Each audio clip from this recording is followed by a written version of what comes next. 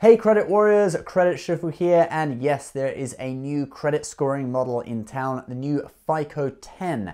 Now, information about this did come out a couple of weeks ago. At the time I was away, I wasn't able to do a video about it, so I'm going to give you all the information now, and we're going to go through and analyze this new FICO 10 score. Now, first of all, according to people from Fair Isaac's company and also analysts and stuff, about 40 million Americans' scores could drop because of this new credit scoring algorithm, and they could drop by as much as about 20 points. On the good side though, another 40 million Americans' credit scores may in fact increase by up to 20 points because of this new algorithm. So let's now take a look at what is coming in, what is changing, and what is going to be basically given more weight to. The score will now give more weight to missed payments within the last 2 years. So in other words, if you miss a payment, your score will drop by a higher amount than it would have done previously. Credit utilization. Credit utilization, if you don't know, basically it's the percentage of the overall credit limit on your revolving credit accounts that you are using. So if you had a $10,000 credit limit on a credit card and you used $4,000 of that, that would be a 40% credit utilization. And obviously the lower the better. With current scoring models, we say keep it under 30%. Perhaps with this new scoring model, you're going to need to keep it lower to, stop a negative effect on your score. Maybe you're going to need to keep it under 20 or under 15%. Then personal loans are also going to be given more weight to, and they're going to be seen as negative. Now, the reason for this is that personal loans are often, a little bit more risky because you don't really know what the person is using them for. If you compare that to, say, mortgages or car loans that both have an asset tied to them, okay, it's very obvious what that thing is for. It can only be used for that. A personal loan is basically you just get money and, when you apply for it, you probably tell them what you're going to use it for in the application, but you could go off and just use it for something else, so they're seen as more risky. Then lastly, trend data will also be taken into account, and what we mean by this is that let's say your credit utilization is trending upwards, like each month it's getting higher and higher, so 40%, 45%, 48%, it's trending up. Your score will decrease more quickly because of that upward trend.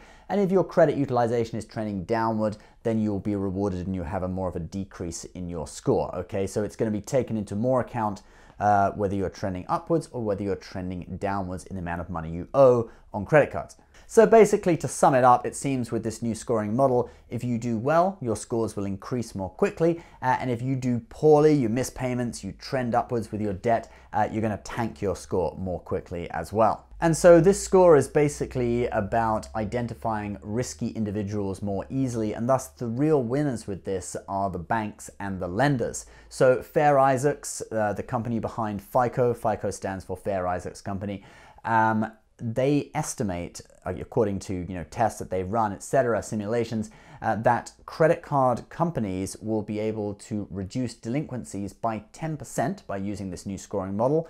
Auto lenders will be able to reduce delinquencies in their auto loans by 9%, and mortgage lenders will be able to reduce delinquencies by 17% if they adopt this new scoring model. But it is a big if, because lenders, banks, etc. are very slow to adopt the new versions of FICO scores. Mortgage lenders that use Fannie Mae and Freddie Mac are actually using what they call the classic FICO score to do mortgages. Mortgages in general use either 2, 4, or 5. FICO 2, 4, or 5 for mortgage lending, okay, lending decisions. So they are way, way behind. It's been that way for like 20 years or so. They're probably not changing anytime soon. Bank card, credit card, and auto lenders typically are using FICO 8, which isn't even the latest version. The current latest version is FICO 9 before this FICO 10 comes out later in the year, okay? So they're not even using the latest version yet. So it's going to be a while, okay? It's definitely going to be a long time before mortgage lenders adopt this new score, if at all. Bank card and auto loan lenders probably will adopt it, but most of them haven't even adopted FICO 9 yet. So it's definitely going to take them a while before they adopt it. So, don't think that just because this is coming out this year that all, lenders and banks and etc. are going to immediately adopt this new system. They're just not. It's going to take a few years, and with mortgages, Fannie Mae and Freddie Mac if at all. They may never adopt it, we'll see. But what can you do to prepare for it? Let's just have a look at that, supposing that you do want to be prepared for it. Well, the first thing you want to do is stay on top of your payments, okay, because it gives more weight to missed payments within the last 2 years. Now, obviously, with any credit score tutorial, we tell you to stay on top of your payments anyway, so that's just a good practice anyway. Try not to have any missed payments on your account. That's just the best way to be. Secondly, keep your utilization low. At the moment, we recommend under 30% or maybe even under 10% if you're really trying to build your credit fast.